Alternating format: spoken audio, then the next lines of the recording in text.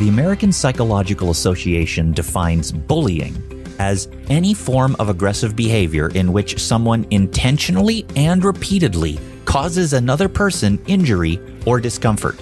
And it occurs more often than you may think. In America, 20% of students ages 12 to 18 experienced bullying nationwide. But bullying is not limited to schools. God's people over all the world and all through time have been abused because of their faith. It's likely that someone close to you is being bullied because they are Christians. If you want to know how to help a friend, relative, or neighbor who is being treated badly because they trust in Jesus for their salvation, then stay tuned to today's podcast, because today, Nathan Norman, Kent Edwards, and Vicki Hitzges discover the Apostle Peter's anti-bullying strategy in the opening verses of 1 Peter. Welcome to CrossTalk, a Christian podcast whose goal is for us to encourage each other to not only increase our knowledge of the Bible, but to take the next step beyond information into transformation. Our goal is to bring the Bible to life into all our lives. I'm Brian French. Today, Dr. Kent Edwards, Vicki Hitzges, and Nathan Norman begin a discussion through the book of 1 Peter. And if you have a Bible handy, turn to 1 Peter chapter 1, verses 1 and 2, as we join their discussion.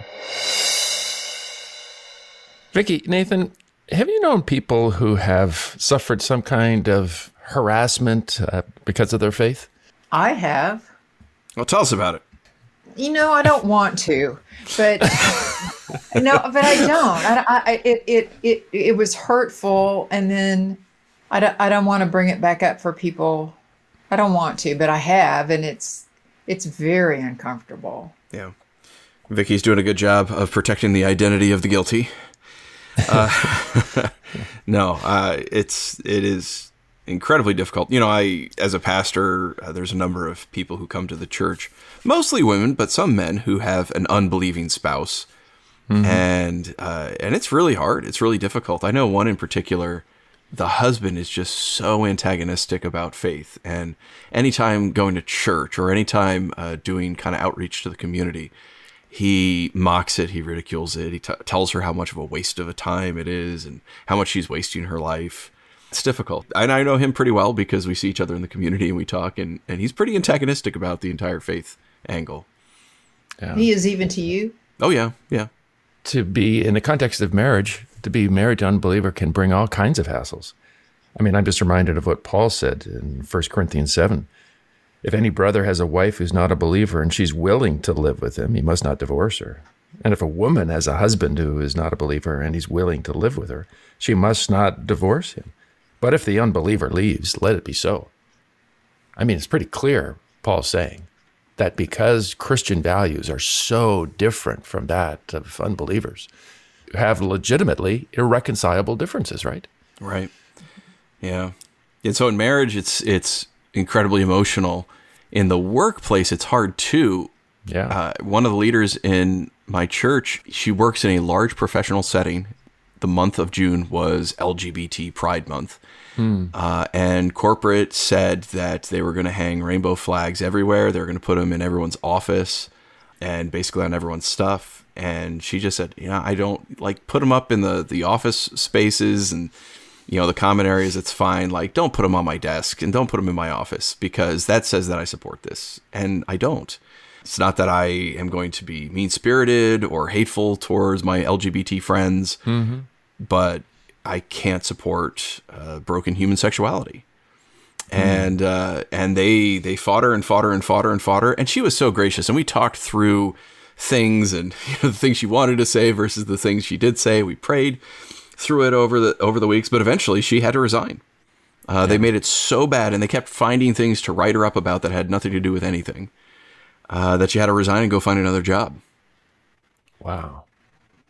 Well, I know being up in Canada recently, I learned that you really can't speak out against homosexuality. That's considered hate speech now. Right. That causes all kinds of issues for Christians. I know my wife years ago worked for a company where she found it challenging working with, because of her faith.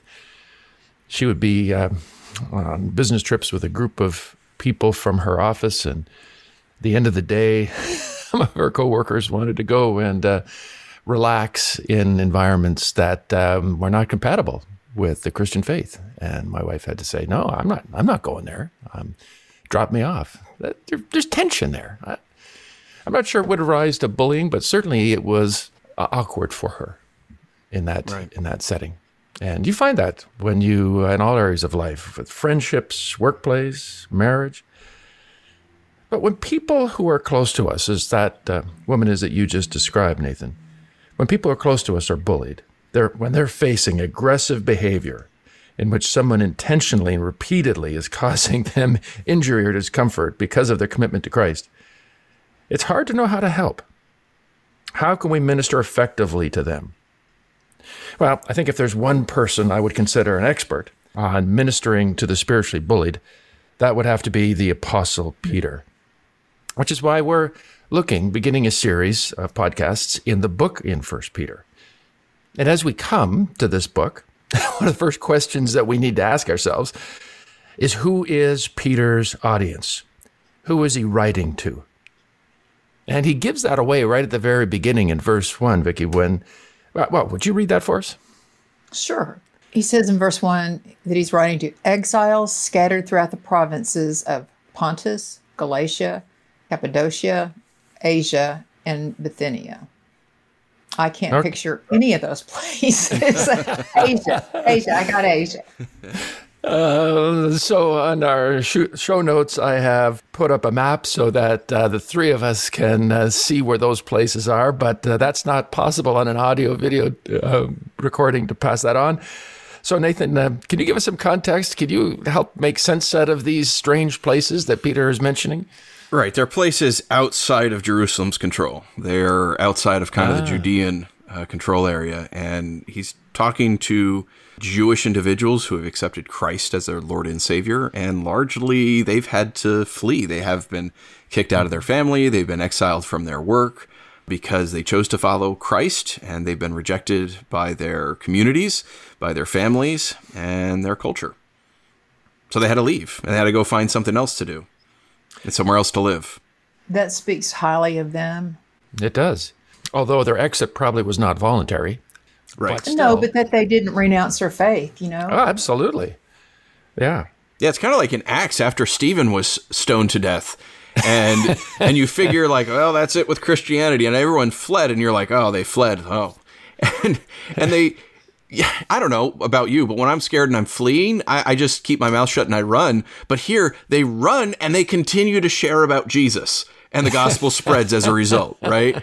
And so that's kind of the same here, right? They're running away, and they have to run away. It's forced exile, essentially, but they continue to share their faith in Jesus Christ, which is utterly incredible. It is. And here, Peter's writing to those kind of people who are separated geographically from their home, culturally from their home. That's why Peter's writing a letter and he's not preaching to them, because they're too far away.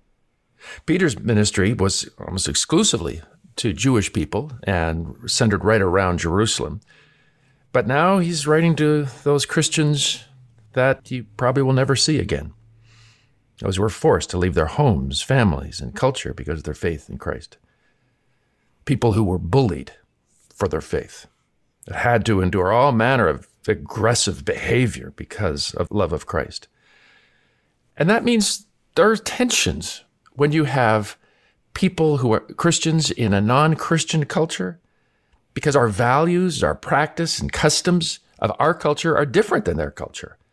And so people feel threatened by Christians because our views are so different and our ethics and morals are intractable. And so we can face bullying. So how does Peter help them? How does this expert in dealing with bullying respond to these people in their difficult new environment? Well, how does he start? I had you read part of verse 1 last time, Vicki, but how does it actually begin? What does he say in verse 1 and 2? He says, to God's elect, exiles scattered throughout the provinces of Pontus, Galatia, Cappadocia, Asia, Bithynia, who have been chosen according to the foreknowledge of God the Father. I just find this interesting because this is just that little beginning, before the letter. He's not really into the content. He's just kind of saying, in our letters, we say, "Dear so-and-so, hope you're doing well." And then we get into the content of the letter. So, often their introductions to the epistles are so short, we kind of skip them. But Peter can't help himself. I mean, because he knows these people, because he knows what they're going through, he immediately speaks words of encouragement, doesn't he? Peter encourages them, because one thing that bullied people need is encouragement. Those who work with bullying in our school system tell us, when you're being bullied, having trusted people you can turn to for encouragement and support will ease your stress and boost your self-esteem and resilience. Now, when we know people who are being bullied, facing difficult times and pushback because of their faith, we need to encourage them. And Peter does that. He begins by telling them, "You are God's elect. You are God's chosen people. As God chose the Israelites, as God chose Abraham and his descendants to be his people, so God has chosen you." That's pretty encouraging, isn't it? I think so. Yeah, when you feel like you're a nobody and nobody cares, but then to turn around and say, no, God has a plan. And not only does he have a plan, he has a plan for you. In fact, this is, I think, Peter directly making reference to their Jewish roots, his readers' Jewish roots. Because this really sounds an awful lot like that famous passage Moses wrote in Deuteronomy 7, doesn't it? Yes, it does.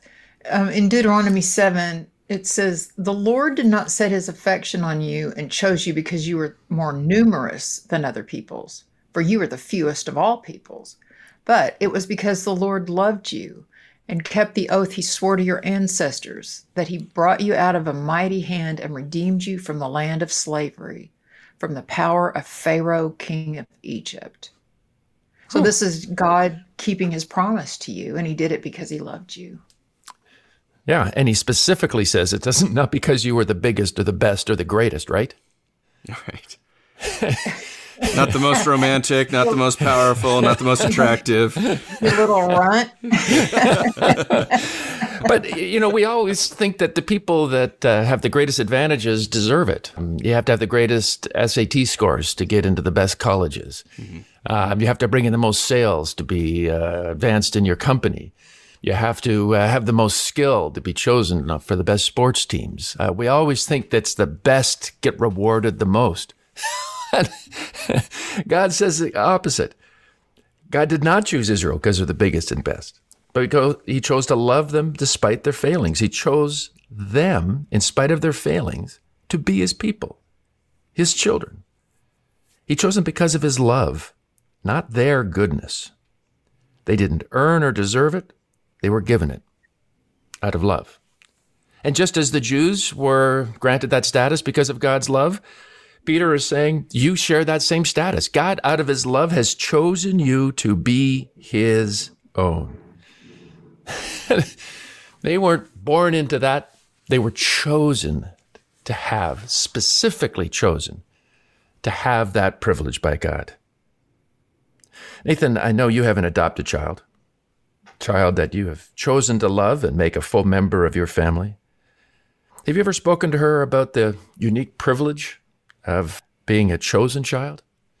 Yeah, almost every opportunity we get, we've talked openly about her being adopted, and that means we chose her. And it's funny because we talk about it so often and so positively, and we link it to our salvation as well and what Christ has done for us to make it as positive as possible. But we talk about it so often that my son is like, "Oh man, I wish I was adopted," right? And I think that's right, because culturally, I mean, I grew up with all kinds of jokes within our culture. We're like, "Oh, well, you're adopted," as if like, "Oh, well, you're a second class member of the family." And we've really tried hard, both at our church, because we have a lot of adopted people at our church, and in our home, to buck against that cultural meanness and just misunderstanding. I mean, even the pagan Romans understood that adoption meant full rights of family. There were emperors who adopted people into their family, unseating their own birth children by birth order because of age. Wow. And they would, the next person would become emperor. Because of it. So even if those pagans get it, and yet our culture seems to not understand, no, this is not a second-class member of the family. This is a member with full rights. So much so that my younger son is like, oh man, I wish I was adopted, because we've shown it to be such a positive thing, which is what Peter is showing us here and what we see throughout the scriptures. And Peter's encouraging these suffering people, these bullied people, by saying, your bullying is not because I don't love you. I have chosen you. You're a full member. In fact, it's because I've chosen you that you are being bullied. Think about it. They're bullying you because you have been chosen to be princes of the King of Kings. So of course you're going to be treated differently. You're a whole different family than they are. I mean, if you think about it, in the same way that the royal family of England stands apart from the multitudes who might crowd Trafalgar Square on a weekday, you are strangers among the throngs of humanity. You are royalty, and they are not. So you're not being persecuted, not being bullied because you have lesser status than them, but as you pointed out, Nathan, because of far greater status. You're a child of the King, and you have blessings today and a future tomorrow that others cannot imagine and will never enjoy. You have been chosen. How? Because of the foreknowledge of God the Father. What does that mean? What does it mean, chosen because of the foreknowledge of God the Father? That means before the earth was even formed, God knew you and chose you, literally chose you. Yeah. And he chose you knowing what you were going to become, knowing what you would do, knowing how undeserved you were. Yet for some reason, buried in his own grace, he chose you to bear his name. Is that not encouraging? Yeah. Yeah. The crazy thing, and you said we bear his name, right? I've got another friend. They adopted a son years ago, and oh my gosh, he's a mess. Like he's an adult now, and he just makes constant, like, terrible choices, awful choices.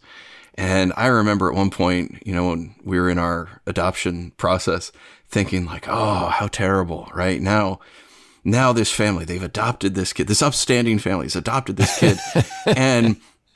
And for years, he's just been raking their name through the mud, right? Oh, how terrible for them, how difficult. And then all of a sudden, I think the Holy Spirit nudged me. It's exactly what God has done with you, Nathan.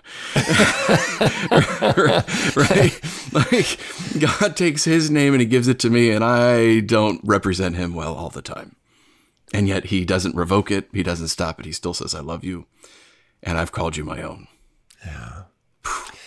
We can encourage those around us who are facing bullying for their faith by reminding them whose they are, that they bear the name of the King of Kings.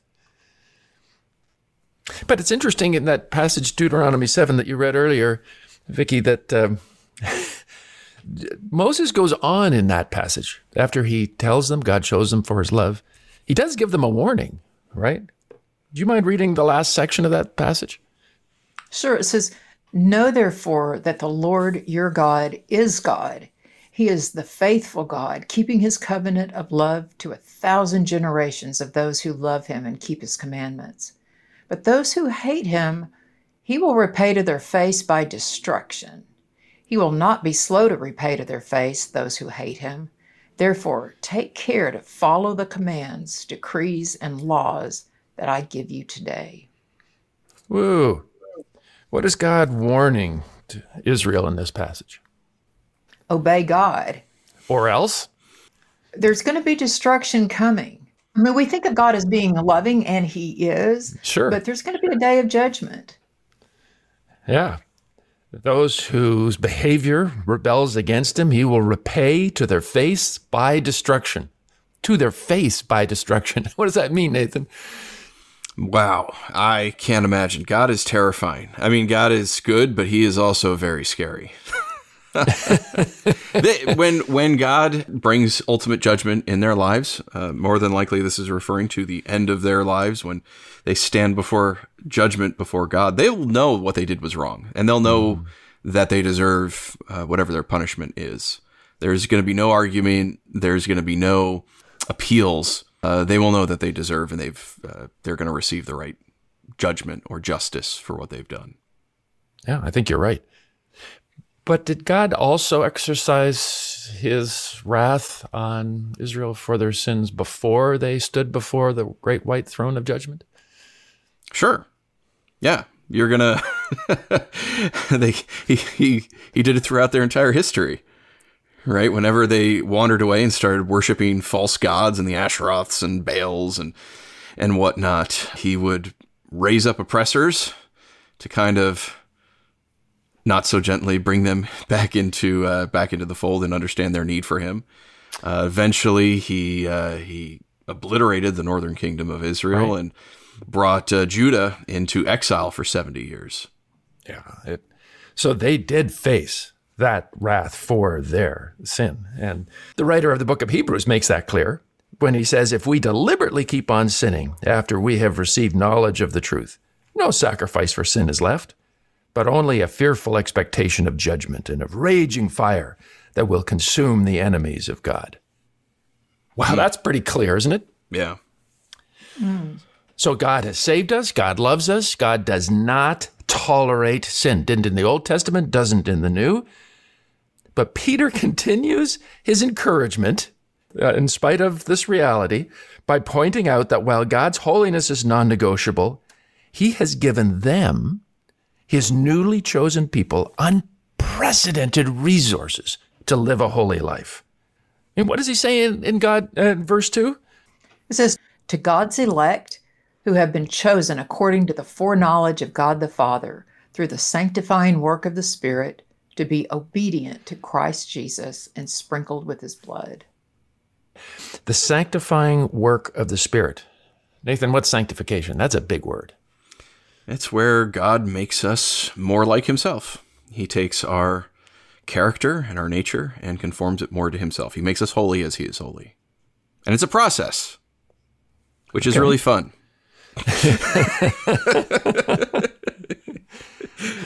So sanctification was important in the Old Testament as well as in the New Testament.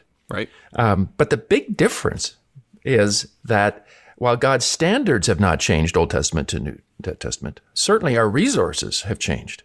Because in Acts 2, what happened? What's the big game changer? The Holy Spirit came down. Yeah. So now every child of God is indwelt with his Holy Spirit. So this sanctification it's critical and is necessary. And if we are not sanctified, if we're not holy, we will face the wrath of God. But we have a spirit within us, God's spirit within us, to help us be holy, right? Yeah. And that's why Paul can say in Galatians 5, the acts of the flesh are obvious: sexual immorality, impurity, and so on. And I warn you, as I did before, Paul says, that those who live like this will not inherit the kingdom of God. Now, that sounds Old Testament. But the fruit of the Spirit is love, joy, peace, forbearance, kindness, goodness, faithfulness, gentleness, and self-control.